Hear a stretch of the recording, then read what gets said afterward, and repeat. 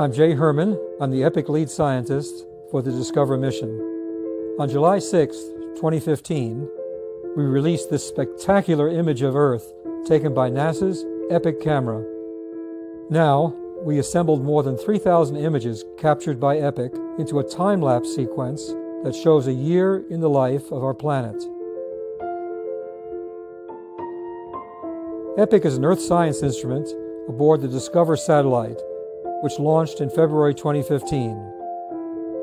The spacecraft always remains between the Sun and the Earth, approximately 1 million miles away, at a special gravitational balance point known as Lagrange 1. From this view, EPIC sees the sunrise in the west and the sunset in the east at least 13 times a day.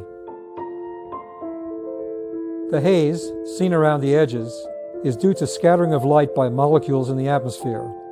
Scattering is also what makes the sky appear blue during the day and red at sunset. The colors shown are our best estimate of what a human sitting at the location of EPIC would see.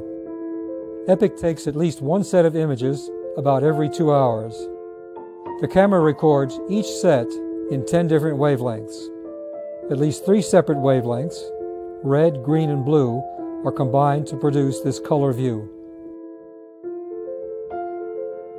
In March, the moon passed between the Earth and the Sun, causing a total solar eclipse.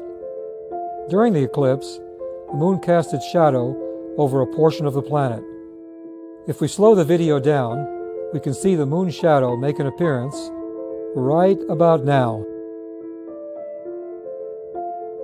Although the view from EPIC is only once every 2 hours, we're able to track features like the motion of clouds.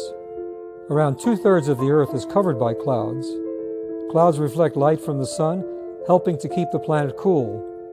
They also trap heat rising from the surface, keeping the planet warm. Changes in cloud cover affect the heat balance and how warm the Earth becomes, which is one of the reasons why we study them. The hourly images of the entire sunlit side of the Earth provided by EPIC will be used to study the daily variations of features over the entire globe, helping us to better understand and protect our home planet.